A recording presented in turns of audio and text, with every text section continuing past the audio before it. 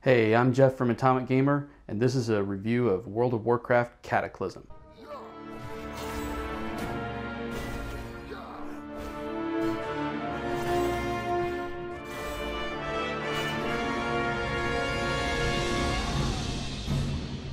If you're an avid World of Warcraft player, well, you probably are already playing this game and you're not watching this video review. You don't need it. I mean, you've got your game, you've got the people you're playing with, and that's great. But if you're thinking of starting in World of Warcraft right now, or you're thinking of starting over, or you're thinking of coming back, then now's a pretty good time. I mean, if you're going to pick any time to do it. But there are some caveats. We're going to go through what makes World of Warcraft so great, what makes Cataclysm specifically great, and what you need to know if you're going to come back to WoW or if you're going to start fresh. Cataclysm is the third expansion pack for World of Warcraft. The first two were wonderful games, but there were some differences and some changes that have happened in that time. The last expansion pack to be released, Wrath of the Lich King, is about 2 years ago. And when it was first released, one of the problems is that there wasn't that much for players to do once they made level 80. Blizzard's put a lot of effort into trying to fix that by increasing the difficulty, by giving you better rewards, and a better scheme of stepping up your game and then getting rewards based on an improvement in your game and then just better feedback. In past expansion packs, we've seen new lands unlock, but this time around, Cataclysm focuses on the original two continents of Azeroth, Kalimdor and Eastern Kingdoms. There's a new villain. His name is Deathwing. He's a huge dragon, and he busts out of the center of the planet, destroying whole sections of the game world of the old Azeroth.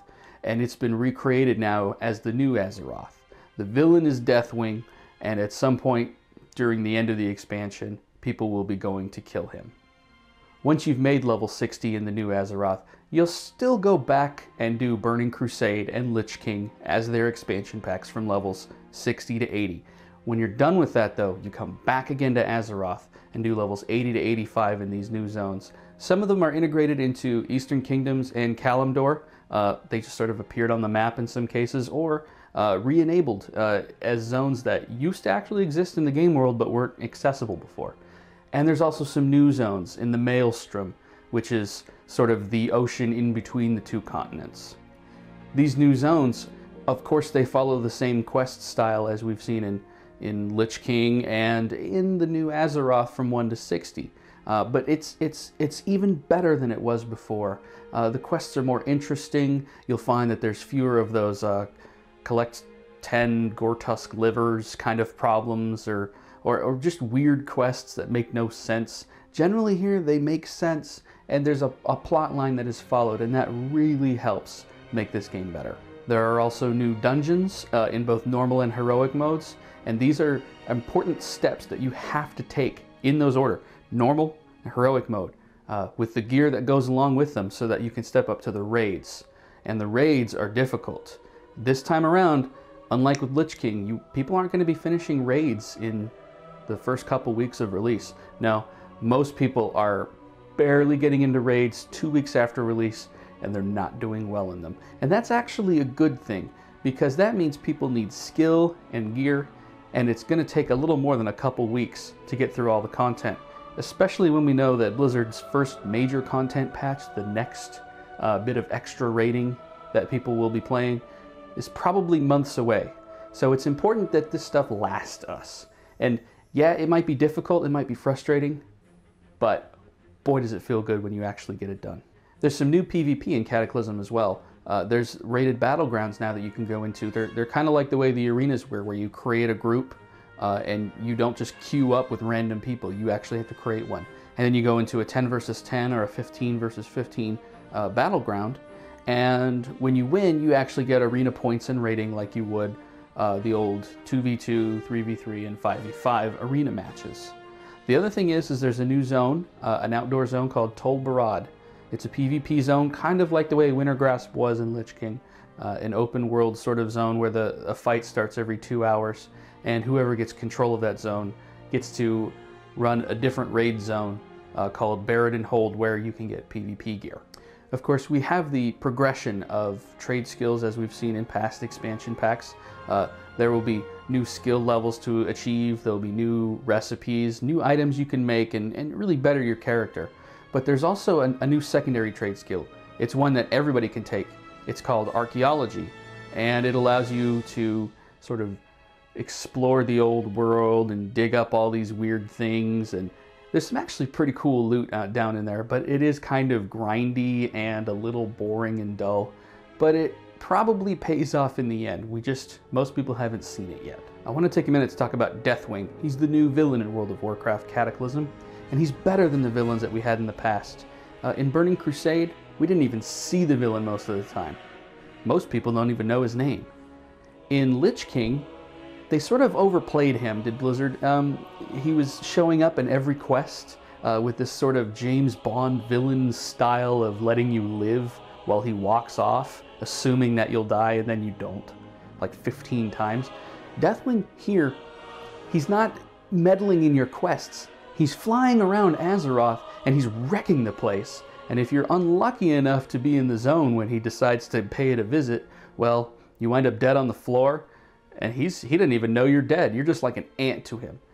That's the kind of villain we want. Cataclysm introduces 2 new playable races. The Horde get the Goblins, and the Alliance get the Worgen. And I was originally kind of concerned over whether they were actually going to be worthy of being added to WoW. But after playing through both of their intro quest sequences, it's not a problem. They're great. Both races are great additions to each side, and I'm really looking forward to just seeing them integrate, well, kind of integrate into society.